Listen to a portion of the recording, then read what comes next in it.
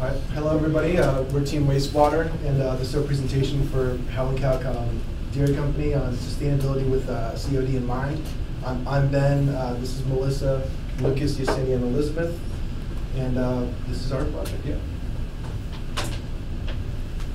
Project overview. Oh, sorry. There you go. The scope for our project is given that dairy plants produce high volumes of moderate organic. Back one. Oh, is that not No. Sorry, That's I don't all right. know why it's like on here. It's like showing something else. That's fine. Produce moderate to high organic components that contribute to overall levels of pollution associated with the water. Exceeding levels of chemical oxygen demand, or COD, can incur costs for dairy processors in the form of surcharges and fines. Howling Cow Dairy crate washing machine was the focus of our study as it pertained to the COD levels of outgoing wastewater coming from 6 different locations that we measured on the machine. Sustainable alternatives were researched to address per increased COD levels. All right, the project objective is to reduce chemical oxygen demand, or as I said, COD levels associated with Howling Cow's crate washing machine wastewater in order so that it can increase the sustainability of the plant and to decrease possible surcharges brought by excess levels set forth by the pretreatment standards set by the City of Raleigh. A little bit about understanding chemical oxygen demand is COD measures the pollution potential for organic matter plus an oxidant to CO2 and H2O. Testing is done by measuring the oxygen equivalent consumed by the organic matter in a sample during strong chemical oxidation.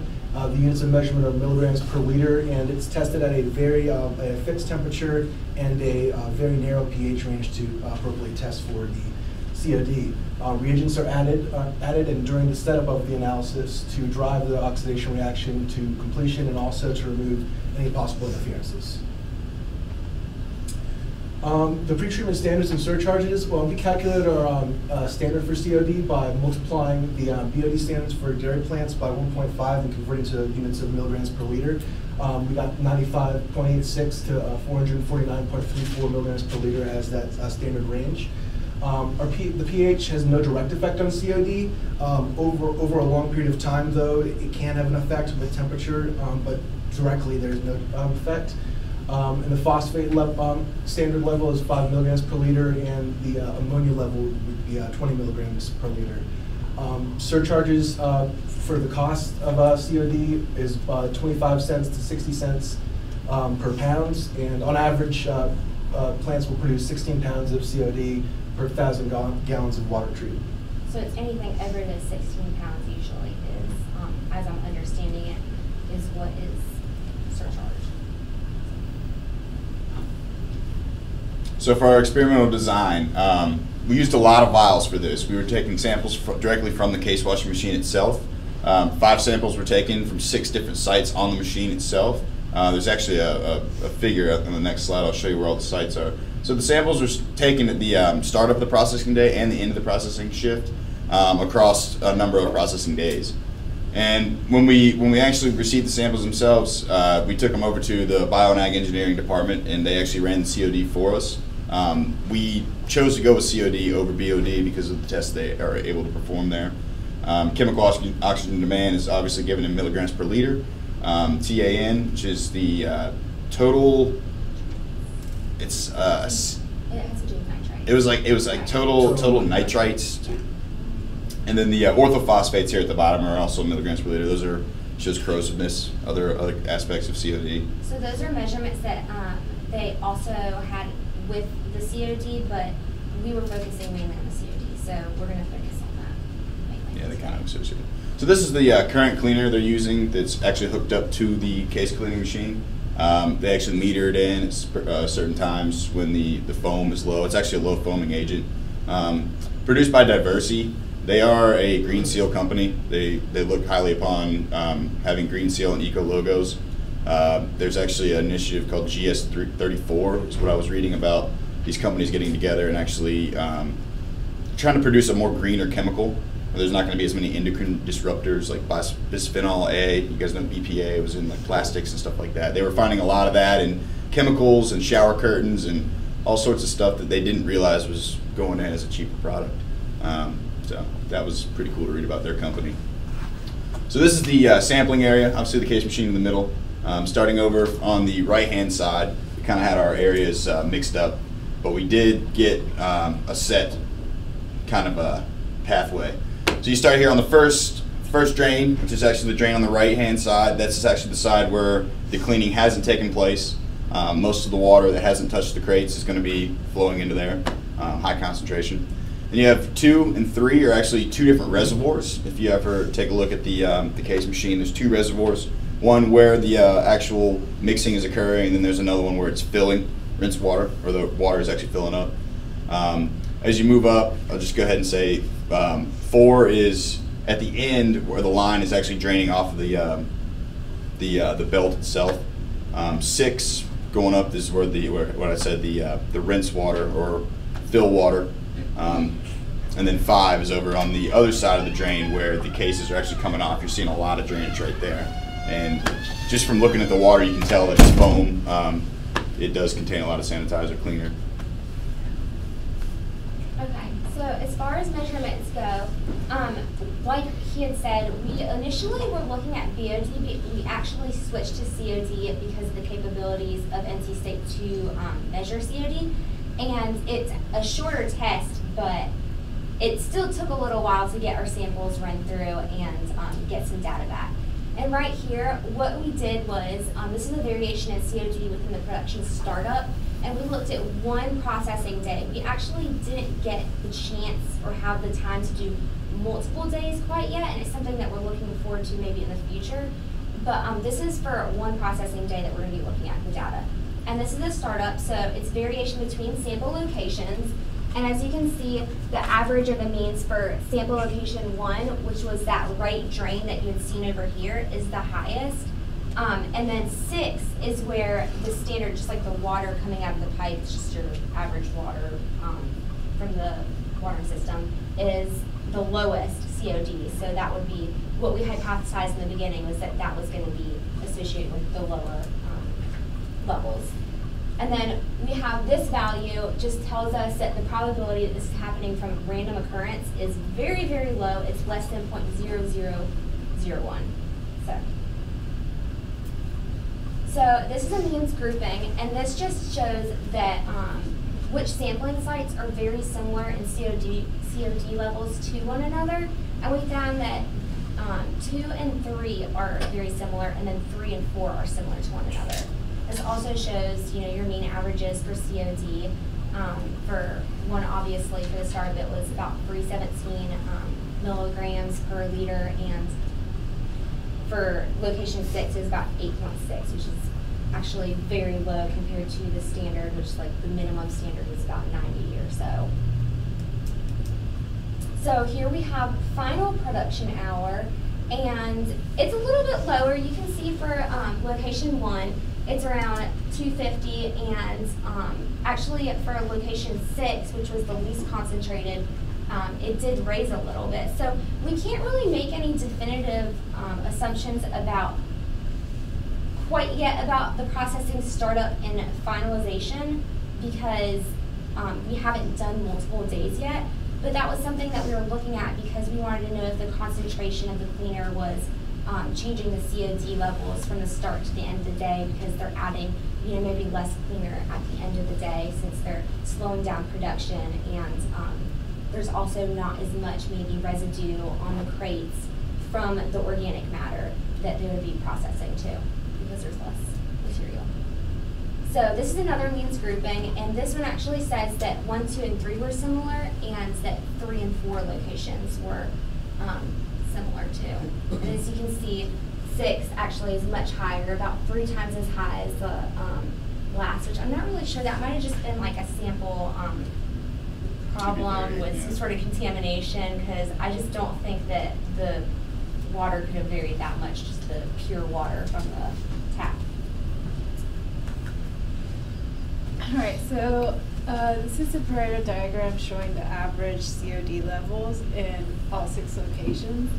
And from this diagram, you can see that it was actually the the location 2 that had the most COD concentration in milligrams per liters. And as Melissa mentioned before, location 1 did have the highest COD levels at the beginning and end of the production, but it was in between the hours of 7, 8, and 9 that location 2 had the most COD levels. So that's why location 2 is showing us a very high concentration here. So analysis of results. Just to kind of summarize, the maximum COD levels were in location 1 at the start and end of production, and then the lowest was in location 6. And then 2 and 3 and 3 and 4 are the most similar. And then at the end of the production, 1, 2, 3, and 3 or 4 are the most similar. And then this is just a variation between the startup and final production hours in locations 1 and 6. It's just 80 milligrams per liters and then 20.2 milligrams per liters. And once again, like we need to do more sampling across days in order to get more information about this, because this doesn't tell us exactly too much, because that difference between the final and the end with the 80 milligrams, that was saying that it was higher at the initial startup and then lower at the end, whereas with location 6, it was actually higher COD levels at the end, which we weren't sure what to. We could attribute it when you saw the way that the solvent cleaner was added. It was actually metered into the system as the concentration. I guess it was kind of a employee decision, as we saw. They would just go over and just the box, press the button, it would meter more in. So we maybe think there's variation there. If you keep it a constant rate through the day, you might see the numbers come closer together. Yeah. So for improvements, just some training suggestions that may already be going on. Cleaning crates immediately after they aren't being used, so that way any potential milk, whatever residue on the crates may come off easier if it doesn't have time to sit on the crate. And monitoring levels of cleanser. Lucas just sort of talked about this, having a more consistent flow of cleanser perhaps, more regularly on, particular amount of set of minutes every time rather than just doing it. And so as far as the new cleanser goes, we also sort of talked about this earlier. Diversity is an eco-friendly cleanser according to the seller, no endocrine disruptors, stuff like that. Hydrogen peroxide could be added, some research we did, as a second line into the cleaning solution in order to oxidize the organic components in the cleanser in order to lower the COD. And we'd have to do some more research in order to know exactly where the hydrogen peroxide needs to be added in the process. An alternative to the case washing machine, an expensive alternative, is the ultrasonic cleaning. It is a great cleanser. It can get into grooves and cracks where most cannot, but it is an expensive alternative. The actual piece of equipment is some benefits, however, it would cut your cleaning time. You would have to use less cleanser and maybe a softer cleanser. Some research we did said it was an effective process for removing cheese from cheese molds, which would be similar to something like a milk dairy product. And also against the removal of persistent growth of Listeria monocytogenes, and that kind of goes into just like it's a food grade, would be good to use for a food grade facility. And then another alternative would be corrugated boxes. Basically, this would just be sort of a one-time use sort of thing that can be reused, but obviously they can't be cleaned, so it would be minimal reuse. But the larger boxes are only about 75 cents to $1.50 per box, and some of them use a minimum of 30% recycled content. So. Okay, so some of the limitations of this study, obviously we weren't able to do all of the sampling that we wanted to, just given the time period that we were given. So we would say that we wanted to, some points were high for the crate washing machine, and they didn't exceed the limits of COD, so we weren't quite there, but cumulatively we were kind of thinking about if you add all those areas up, if that would matter it still contributes to sustainability. We might not be talking cost-wise quite so in the crate washing area, but this study could be applied to the processing side of things. And you had, the highest level we had for the crate washing was 430 milligrams per liter, but that's only about, what, 19 milligrams per liter below the standard, and I'm sure in the processing side they're much higher because they're using the CIP systems and all the other organics coming from the vats that are being put down the drain and everything. So that's going to be useful for there. And then, like I said, we're going to be taking, or what needs to be done in the future is take samples across various days and look more within, as Yesenia did with looking within the processing hour to seeing if there's variation within it, and using statistical analysis for this. So we just wanted to say thank you to Dr. Stevenson, Gary and Carl, Dr. Carawan, who's not with us today, but he was awesome, and Randy and the dairy crew and the sustainability office for coming out and listening to our project that we're working on. So, any questions?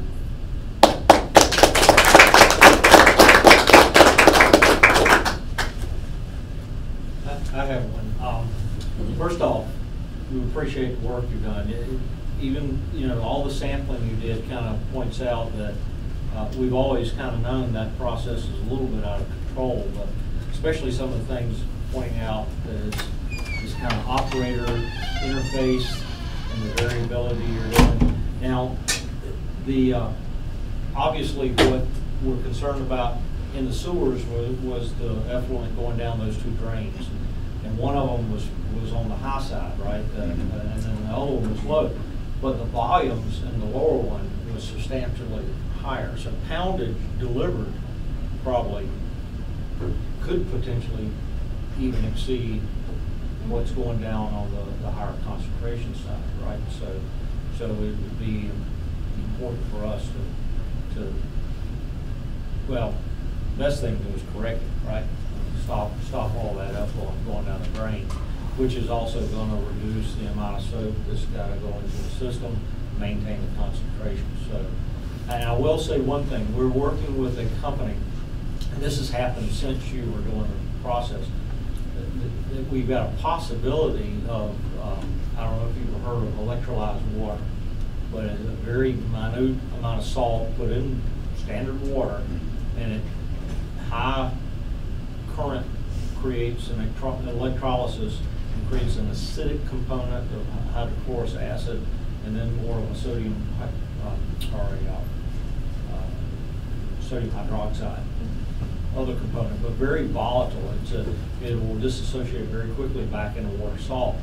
But the cleanability and the sanitation of those two systems are almost as effective as the chemical, which essentially removes a lot of... I've read about that process before. They use it on needles and stuff. I actually read about tattoo needles. They actually use that process to clean the tattoo needles that you're going to be touching people's skin with, and they have to stay sealed up pretty well. They have to be cleaned very well before they go into their packaging. So they didn't use that on mine. Mine was rusty. I got some questions. All right, so if I look at your two key pairings on your statistics, all the diameters are the same size on your right hand. Isn't that a reflection of the variability? And why is all the variability the same at every single location? The diameter on the circles on the right? Oh, these? Yeah, shouldn't the diameter of those circles represent the variability? Okay, I did this graph yesterday. These are just showing, I think, yeah, these would be showing the variability. Yeah, they are the same. I think that they should be larger when the dots are spread out. I think. I agree. Correct me if I'm you. wrong. I think that it's showing like the average would be the center, obviously. Yeah. I think that the circles probably should be bigger. Yeah, I'm this not is sure exactly complicated, why. actually. When we did this through the Asana, they grouped it by means. I think this is what they gave us. I think that'll probably just take some look and make sure I'm right about that. Yeah. So why are you even treating these crates? What's the purpose? Food safety. So Food that safety, ultimately, right? Yeah. Food safety. Are you going for cleaning or sterility in these crates? Just cleaning. Cleaning. Yeah. Right? So if you're just going for cleaning, is COD or BOD a better measurement? What do you think? Well, from what we heard from Dr. Caroline, BOD is actually a very time-consuming process to measure it. It was developed, he said hundreds of years ago, 100 years ago, I think is what he used. But he said it takes 5 days just to run one test. And for sustainability, he said just when COD came along, it was just so much easier to track your... So BOD gives you an indication of potential for biological or microbial growth, Mm-hmm. which could lead to food safety.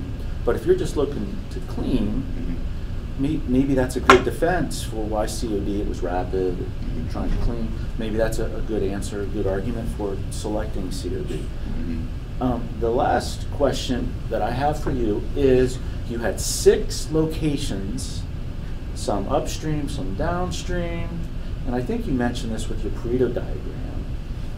It looked like location 2 was what you had indicated as the selection. If you were to address location 2, how does that impact downstream sampling?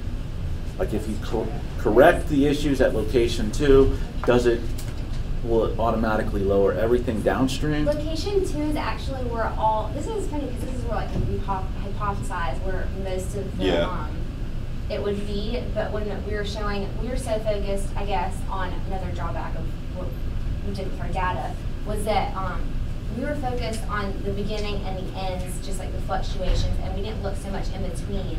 But it did show that 2 was the highest, and that would be because most of the cleaner is definitely in there because that's where it's most sudsy and like it's visual. And you could also I guess make an argument for if that's the reservoir. If you fix some of the leaks underneath the machine, right, then you would automatically decrease downstream because you would save the reservoir. It would keep longer. You know, you would have chemicals in there for a longer amount of time. You wouldn't have to keep metering more in, and then just letting it drain back to the floor.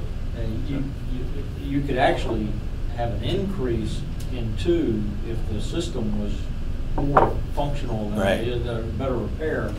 So you could actually increase 2 and potentially still, at least if you're looking at the pounds per hour or whatever goes down the drain, that could be reduced and maybe even be diluted some even in 5. So one location 1 and 5 are the escape. That's the escape. Yeah, that's the point where it actually makes it to the drain, and then that goes off to the. And we were looking at pre-treatment numbers. We kind of came into this looking at a lot of. We thought it was going straight into the we were coming in looking at it like it's going straight to the stream, but it actually goes to a pre-treatment facility. And we wanted to look at pre-treatment standard numbers that this facility seems to be not close to them, but it's they're approaching. So. Yeah.